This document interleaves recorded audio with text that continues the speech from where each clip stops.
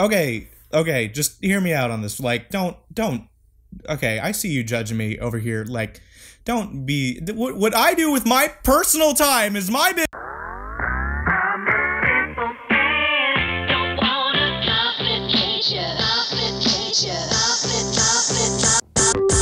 What's up? I'm here recording on my futon. Real professional. You hear those creaks and things? That's weight shifting. That's the sound of professional audio. Professionalism. So I live in Alaska, right? Okay, home of snow and incest. We're basically like the northern South, except less racially diverse. The winters here suck. They're dark and cold and boring, and you don't see grass for 4 months. They're pretty dang epic. On top of that, around January, I was at this house party, just minding my own business, praising the Lord, when somebody just forced me to hit their vape, and also had been hitting it for 2 years previous to that. And also, it was me. I was that guy. I'm a teenager in 2018. I'm addicted to nicotine. Okay, get over yourselves. Anyway, that night, I just kind of suddenly couldn't breathe. It was very uncomfortable. I just kind of tizzied up my lung bitsies, something fierce. And they just kind of sucked for a few months, man. And not how lungs are supposed to suck, where they inhale air and oxygenate my blood. No, they just became of poor quality. So basically after that, I just kind of stopped socializing, just stopped participating in anything, that made me breathe. I just kind of sat at home and just felt bad and bored and unproductive. At some point I started using Duolingo just because I wanted to do something and learn Espanol. And that made me feel, less like a lazy wheezy piece of shit. And then I stumbled onto a little show called Silicon Valley. You know the show? It's like HBO or NBB, WNBA. I don't know who produces it. I pirate it. I pirate everything. Don't tell anybody. Don't tell the FBI. Don't tell my dad. Anyway, around like February, March, I don't know. I'm not a calendar man. I kind of had like coding and Duolingo on the brain, and I was kind of thinking like, maybe I should do one of those. Maybe I should do a good old Duolingo on this code boy. And I started looking around to see if there were things. I figured there had to be things. I decided to try out Code Academy. Code and ball torture. Now, if any of you have ever tried Code Academy before, you know that when you start, they kind of give you some options of what kind of material you're interested in, what you'd like to learn. At the time, I didn't really know like a web design bone from a computer science boner. I didn't really know what any of those even like were, or what they weren't like all like the same nerd thing. Basically, I was a stupid idiot, and I chose the I'm a stupid idiot, mommy, please help me, I need help option. And Code Academy was like, you finna read some nonsense for like 4 days then. So I did. You finna learn. So after reading just all that garbage and being very bored, what seemed the most recommended and accessible to me at the time was web design. So I started doing that, and they showed me how to write HTML, which, if you don't know what that is basically how you format code so internet browsers can display it. And it looks butt-ass ugly on its own. Have you ever seen a web page like this that looks like absolute shit? Yeah, that's HTML right there. That's bare bones. That's good shit. That's the pure shit. I wrote a little poem in fake HTML in my creative writing class because I'm edgy. I was into it. I liked it. Also, I really just liked fucking around with what Code Academy gave me. They do like little interactive coding lessons. They'll be like, come on, buddy, make some paragraphs, make a header, H1, H2. And I'd make it all ass, ass. It's like, it's funny, ass.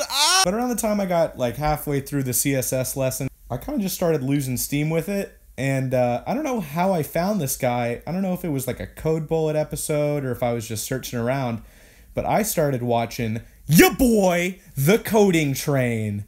And I was turned on to the wonders of JavaScript within the confines of the P5JS web editor. Now, I know what you're all thinking at this point, okay? Which is, yo, when's this nerd gonna shut up and start showing me some dicks over here? Like, where the dicks at, bruh? And you're in luck, okay?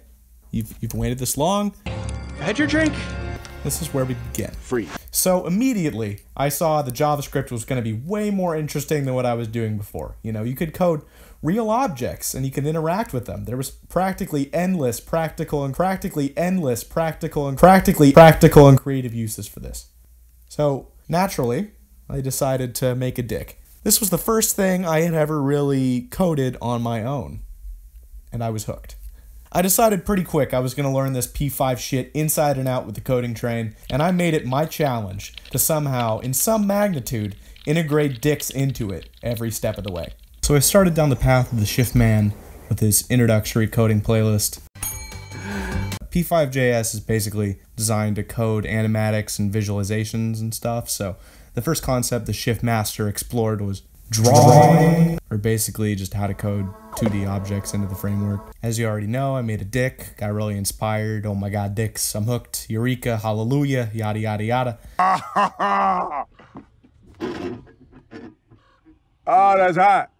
That's hot. After that, he went through how to color in those shapes and just some basic things about error messages in the editor and stuff. Not really anything I could work dicks into. Then he shows you how to track things to the mouse. So I think you can infer what I did with that information. Wow, this is really, I mean, if you haven't done this before, hopefully this is kind of interesting.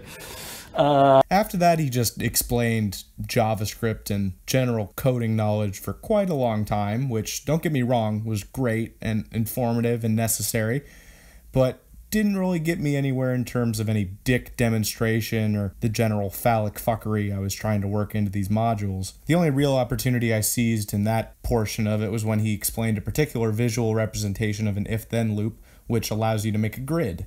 And even that felt a bit, uninspired. But during the whole learning process, an idea had come to me, inspired by true creativity and blatantly ripping off the idea of the video that I believe introduced me to the coding train in the first place. I wanted to make a version of that DVD logo thing that you'd always watch as an early 2000s kid because Surf's Up had been paused for too long and you don't know how to unpause things because you're like 4 and you just hope to whatever god your parents taught you to pray to that it would hit the corner so you could mentally nut your brain pants. But here's the original part, okay? It's a dick. It's good, yes? I know the coding train has a video on basically just how to make that, minus the dick part, obviously. I don't actually know if I used that or if I did it on my own and then that came out, but I do remember watching that, so basically either I ripped that off or I did it on my own, and I did it, sort of. I also really wanted it to change ethnicities when it bounced off the walls, but coding is hard and I was bad, so at the time I couldn't figure out how to change each part of the dick individually, so I just rolled with the punches and this is what you get. At some point when I was doing the mouse tracking thing, I messed up and made the ball hair just stay in the middle like that, but I thought it was super funny, so I just left it in. So, believe it or not, this was a pretty big milestone for me at the time, no matter how it may appear. So I decided to take a break from the dick stuff for a few seconds and code some other visualizations.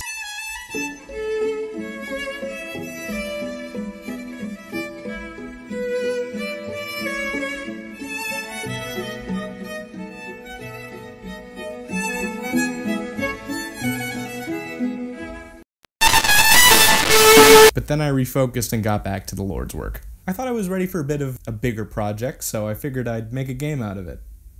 No, like actually design a game out of it. You thought I was using a figure of speech, didn't you, you dumb prick? So I cobbled together some of good old Danny Shiftstick's game tutorials with a bit of my own flair, and 2 or 3 weeks later, I had this little masterpiece.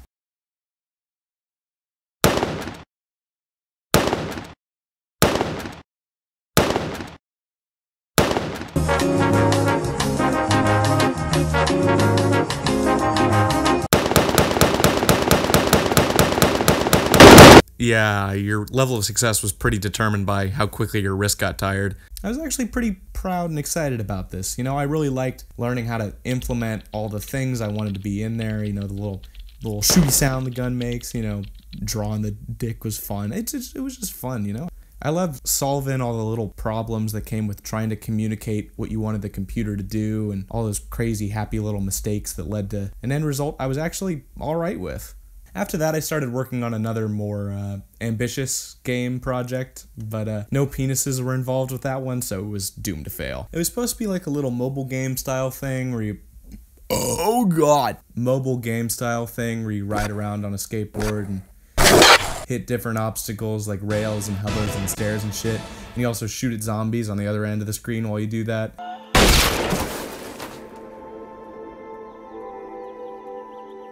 As you can see, it did not get very far off the ground. So my mom works for a state college, and around that time she informed me of a little coding meetup thing that was going to happen in my town, like a introduction to coding presentation. She made it very clear that I should probably not show them what I've been working on. And like I said, I live in Alaska, so I thought it was going to be a little weird at least. Definitely the people that showed up were a bit odd. I'd say like half were just really young kids that maybe heard what a computer was a couple weeks ago, and the other half were just homeless people that wanted free coffee. And basically what it turned out to be was Apple doing some program where they just came up here and was like, hey, code for Apple. You don't have anything going on. Code for Apple. Apple, Apple, Apple. Steve Jobs, Apple Macintosh. So it kind of sucked, but there were a couple people there in this bright-eyed motley crew of ambitious and promising coders. There were a couple guys that really kind of knew what they were doing and had been coding for quite a lot longer than me, obviously. So I started talking to one of them, and I was kind of explaining that I wanted to maybe do something with game design, and he's like, oh, okay, so what software are you using? And I'm like, I'm learning JavaScript. And he was like, bro, why? Don't do that. So he turned me on to the wonders of Unity. He was basically like, choose a gaming software. It's going to be way easier to learn, and you might actually learn something if you actually want to be a game developer. He was like, stop doing the dick thing. And I was like, oh, I'm definitely going to keep doing the dick thing. I'm just now going to do it in 3 dimensions. The first thing I actually worked on was sort of like, I guess I could describe it as circle pong. It was not dick related, which again, I did not finish it, was doomed to fail. Basically the idea was you had 2 paddles, one on top and one on the bottom, and you could, it was not very thought out, I will say, you could spin them and the ball would start in the middle and you could bounce it back and forth in a 360 thing, as opposed to Pong, which is just on the, you know, it's great. Make $1 million 2 days, promise. Nobody steal my idea. You gotta buy it. You gotta give me money. You gotta buy my book. I want royalties. I want merchandising rights. I want 2 goats in your daughter's virginity. So yeah, that didn't go anywhere. Something about like you couldn't put a hitbox on a convex shape. I messed with it for a while, and then I was like, this is taking time away from me making dick things. So I dropped that project. I don't want to play with you anymore.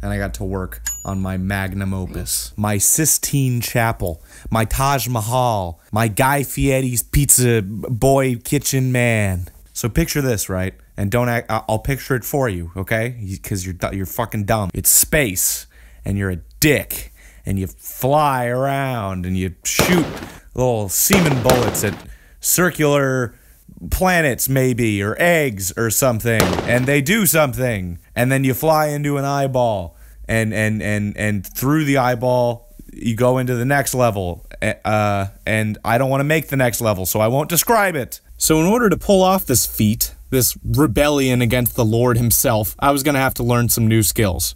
Actually, lots of new skills. Many of which I didn't really learn, and just sort of did the coding equivalent of just shoving a square peg into a circular hole in order to fucking jerry-rig this piece of garbage. Oh my god, I'm so done with this. Why the fuck? Why did I commit to this? I've been spending my spare time working with dicks for the better part of 6 months, and I just want to... Anyway, one of those skills is 3D modeling, which I actually quite enjoy. Another is putting color onto those 3D models and animating them, and then exporting them to Unity, which I do not enjoy. Not even a little. and haven't done them at all, actually. Jesus, if you're listening, please kill me now. So I 3D modeled a dick. So yeah, here you go. Let's just put the demonetization nail in this virtual coffin. And if you don't want to watch me make a cock out of binary for like 10 minutes, you can skip to this timestamp or just hit the screen on the right side till you don't see a dick being made anymore. You know the drill.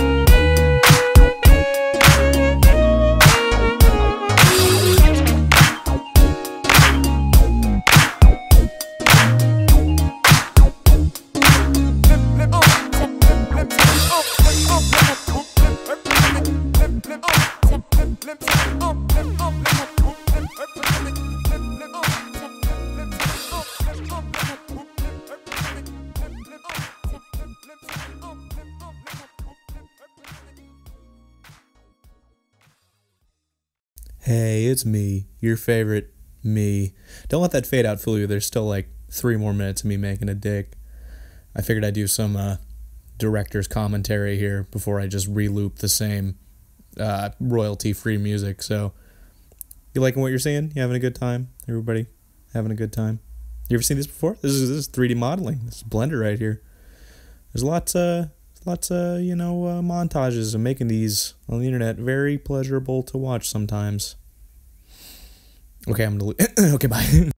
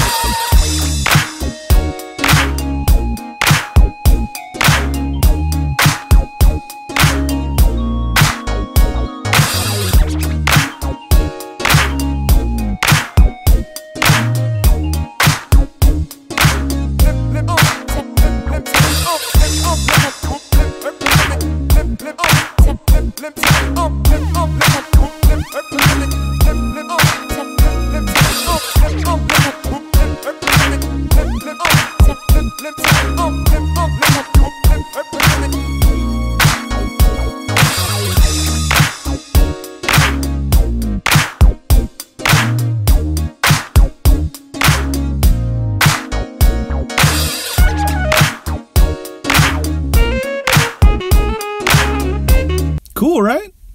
Right? Cool would be the word you would use to describe that? Yeah, great. So I basically had the game all fleshed out with basic shapes, with a shooting mechanic and lots of fancy little features and everything. And then my computer basically exploded and I had to get a new one. So here we are, right here. Me, here, stalling, dreading what I'm about to do, which is to do it all over again. All right. Okay. Here we go. Here we go. I can't do it. I won't do it. Fuck this. Fuck no. Fuck. I don't like it anymore at all. None of it. None. Not even a no. Now some of you might be asking, dude, how do you go spend so much work and time, put that into something and then you don't finish it? To which I would respond, I don't fucking know, man. Probably the same reason I made a 20-minute YouTube video about it in which I used Will Smith, almost exclusively shown as the Fresh Prince of Bel-Air to represent my pasty-ass self. Probably mild autism, I don't fucking know. Basically, I thought it would be funny, and it just went on for way too long. So, if you learned anything from this, kids, it's, follow your heart, And if your heart wants you to do something really stupid and labor intensive, do it for a while until your heart tells you to stop. And all right, goodbye. Oh, I 3D modeled an eye too, in between me wanting to do this and no longer wanting to do this, and that it came out cool. But then I couldn't fucking export it into Unity, and so I'll just I'll end this with a little tidbit. A little eye tidbit. Yeah. Enjoy.